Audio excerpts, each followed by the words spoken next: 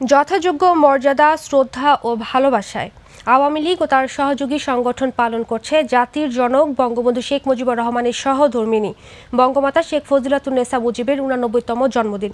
এ উপলক্ষে সকালে বনানী কবরস্থানে তার সমাধিতে শ্রদ্ধার্ঘ্য নিবেদন, কোরআনখানি, মিলাদ ও দোয়া মোনাজাতের আয়োজন করা হয়।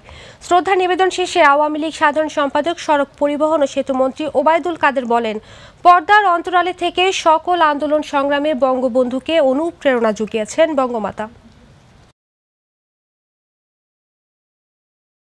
তিনি বঙ্গবন্ধুর শুধু জীবন সাথী ছিলেন না, তিনি ছিলেন বঙ্গবন্ধুর রাজনীতির সাথী। বঙ্গবন্ধুর সুদীর্ঘ এক যুগের জেল জীবনে একদিকে পরিবার সামলেছেন, অন্যদিকে দলকেও সামলানোর দায়িত্ব সেদিন বেগম মুজিবের হাতেই ছিল। দেশমাতৃকার সেবা করে গেছেন ডিপ অ্যাবাইডিং এবং প্যাশনেট এক কমিটমেন্ট নিয়ে।